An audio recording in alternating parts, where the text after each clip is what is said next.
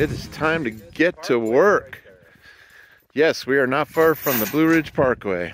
So we are getting unloaded. We're about to build a ground mount, a complete system.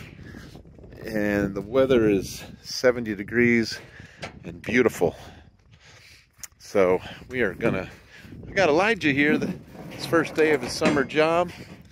He's stronger. It's awesome. I'm gonna put him to work. We're gonna build a ground mount over here, facing some sort of direction. Just kidding. This weather thing I might have to take out. Last time I was here, I see the customer took out the tree that I was worried about for shading. And we'll see. Hopefully there's no rock. That'll be the only thing. So, beautiful, beautiful home on top of this hill. And hopefully I get 5 posts in today. I hired a hot shot to deliver my panels, rest of the ground mount, but I brought 5-6 posts with me so that I could get that ground mount.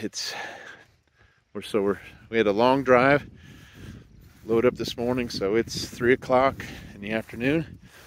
Hopefully get these posts in and we'll head to the hotel. And anyway, I've got a plan, the best laid plans. See how it goes. Oh, I wish all job sites were like this. It's super nice, cool breeze, like 70 degrees and windy. Got the kid with me, and these things are going in like butter. I shouldn't do this and shouldn't. We got 3 more to do. Just put in 2 in like 5 minutes. So that's awesome. All right, not too bad. It's a little after 6. We got all our posts in. Got all our materials down in the mech room. We plucked some bushes out that were in our way. And we're heading to the hotel room for consultation time. I can't believe they scheduled me. Oh, I just want to enjoy this for a moment. But we're going, I guess we're going north to Virginia to get a hotel. Can't find one around here.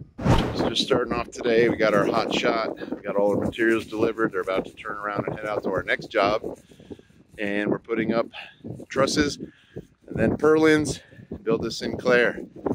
Then it's going to be all hands on. We got these sails to put up without smashing them with all this wind. It's going to be a challenge today, but we've been watching some F-16s. I haven't caught them on video. They've been cranking through here. It's been awesome. Using the skid steer to set up the purlins is the only way to go.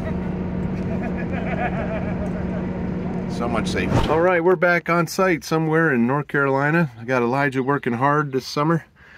Very helpful, good worker. Wes is out there wiring the array, and James and Willis are getting the outdoor gutter, our target. So it's just a beautiful spot up here.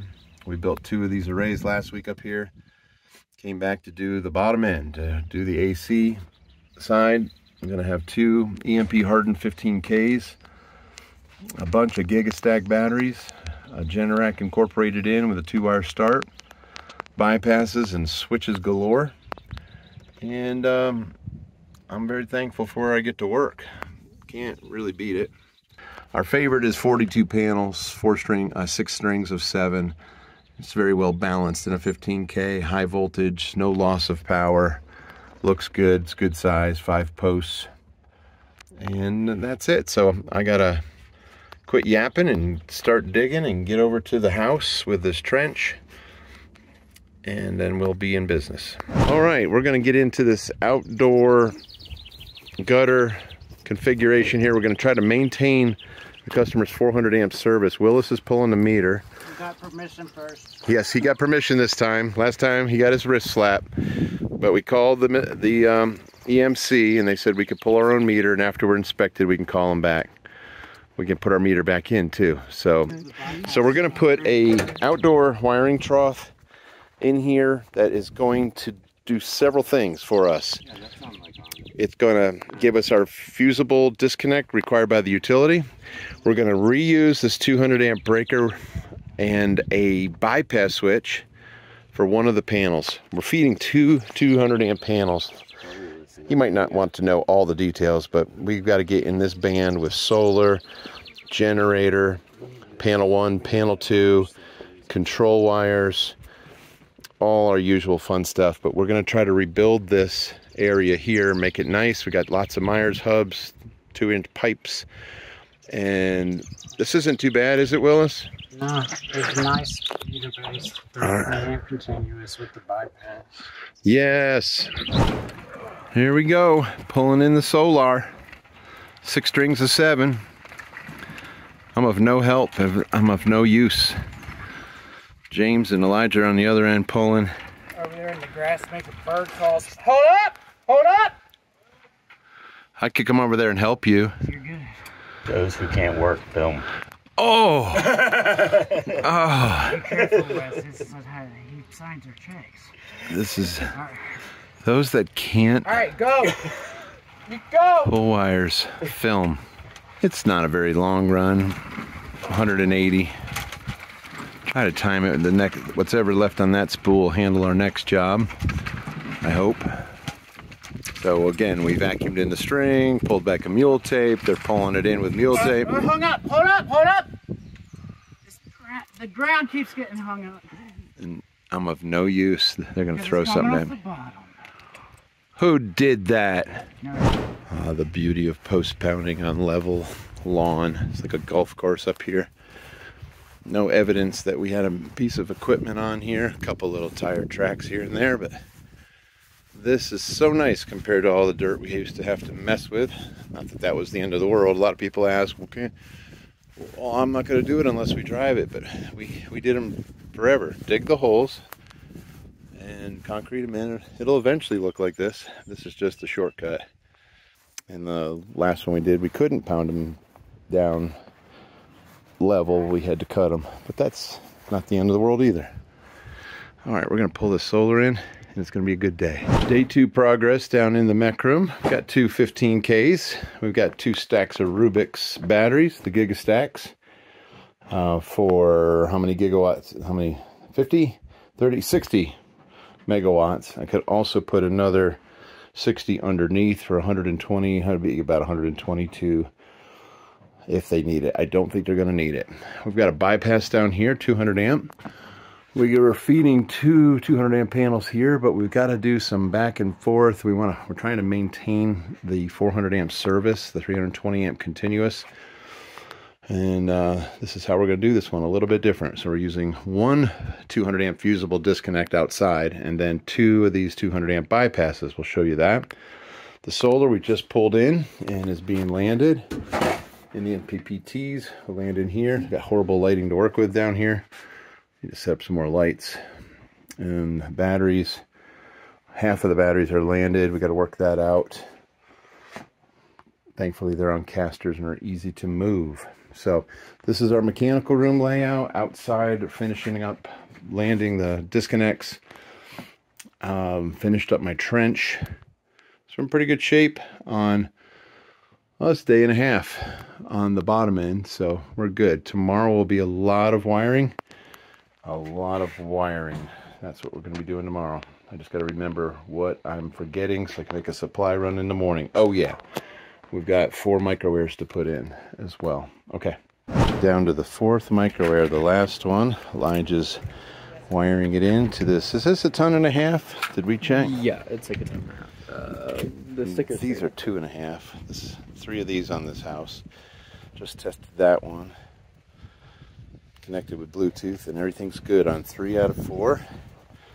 So these are game changers. These make a world of difference with our solar systems, just being able to lower the startup loads. The alternative to doing this is load management, because we don't want to do that, but that's the talk today. You have Savant, you've got Span, you've got Lumen, you got Generac. There's a lot of load management systems out there, and they're very expensive. You can add a microair to this and lower the lock rotor amps by 75%, and there's no load management needed. So there's 2 ways to go. You can do both, but this is a less expensive, straightforward way to allow the inverters to just run your HVAC and not have to shed them out. So it's a wrap here on this job. We still have to, we're going to come back. We had a little problem with this older Generac trying to make a 2-wire start. sometimes you have those problems, but we got all the micro airs and everything to work, and it's a beautiful sunny day. You see the solars over there. System came out really well, so we had a wonderful place to work, great customer, and so we'll come back and figure out this generator part, but it's a little frustrating, but we passed inspection, system's running, beautiful spot.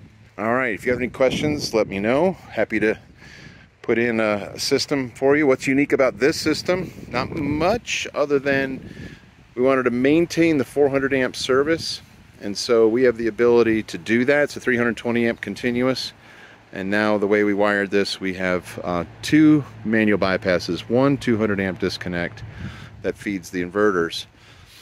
And so we're able to put the entire house back on the 400 amp service. The customers added a pretty good load with an EV, about 35 kilowatt hours a day. That was not part of the original consultation, so that's just because you got a new job, and those things happen. So we're gonna figure out, maybe we just need to add some batteries. It's going to be hard with 60 kilowatt hours and the amount of driving he's doing with a 100 kilowatt hour battery to net zero the house, including the car, because he leaves very early and comes home late. But we'll work on that. It's only money, but we can solve the problems. It's just math, so I'm glad it is. What do you think of that? Don't even know there was anything done there. Post pounded 8 feet in the ground, and come play golf on this. All right, the kid is in the truck. He really wants to go get some Mexican food. I'll see you later. This is Engineer 775 signing out.